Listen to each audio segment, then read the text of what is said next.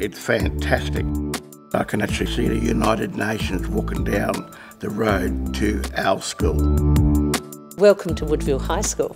When you walk through the school, you feel a warm bath of diversity.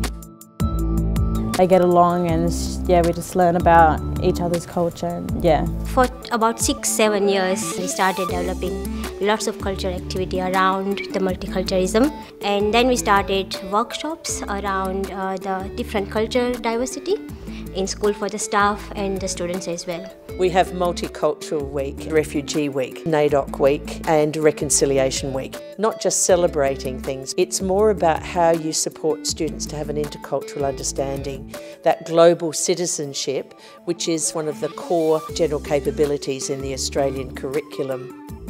It's not easy living in a multicultural society. Public schools are absolutely crucial to develop the skills and capacities for people to be able to work with this diversity. Today I'm going to tell you where my parents came from, and they came from Philippines. I was born in a refugee camp in Tanzania, and I live in Kenya for 16 years, and I came to Australia and I started to learn English.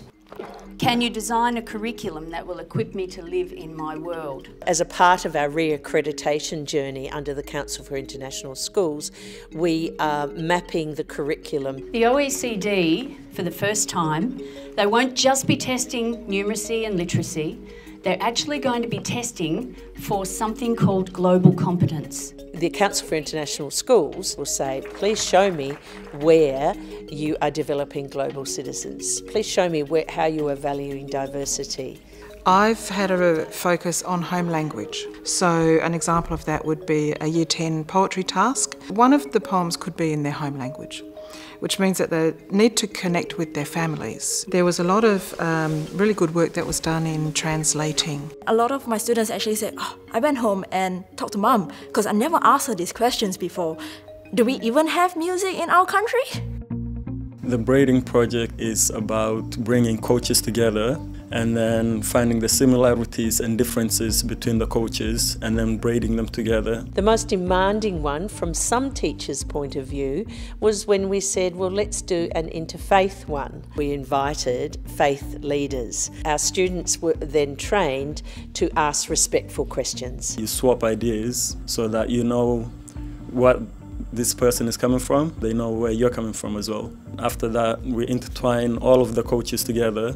It's been really lovely that some of my ex-students have contacted me and said, you know, one of the most powerful learning that I ever have that's taken me into my life is the braiding project, and how now I'm equipped to listen to people and understand their different perspectives. We have different parent groups working together and have a voice. Parents and teachers in their school as a whole, because if we don't work in partnership, I don't think our kids can be successful. One of the things my parents loved it when they met Cliff and learned about the indigenous culture. It's really good because they didn't have that back in Bosnia to have an experience of what other cultures are like. The other thing is about student action. We don't manufacture student action, but in 2014, 2 of our refugee students on community detention were taken without any warning back into closed detention. Our students organised themselves to take action. They had no doubt that both individually and collectively they could make a difference. There's a lot of things that you don't hear in the news that you would hear from the personal perspective. Always a new thing to learn from a different coach and a different person. All the research around the world shows that the greater the social mix of a school, the better the learning outcomes. And so in public schools, you're going to get the benefits of developing people that understand and appreciate diversity, but also advancing their own learning because of that social mix. We're actually assuming that it takes a special skill set, people who aren't scared of not knowing where an activity might lead them, and knowing that they can bring it back to a positive outcome. So that's the plan? I'm really proud to be part of this learning experience with the kids.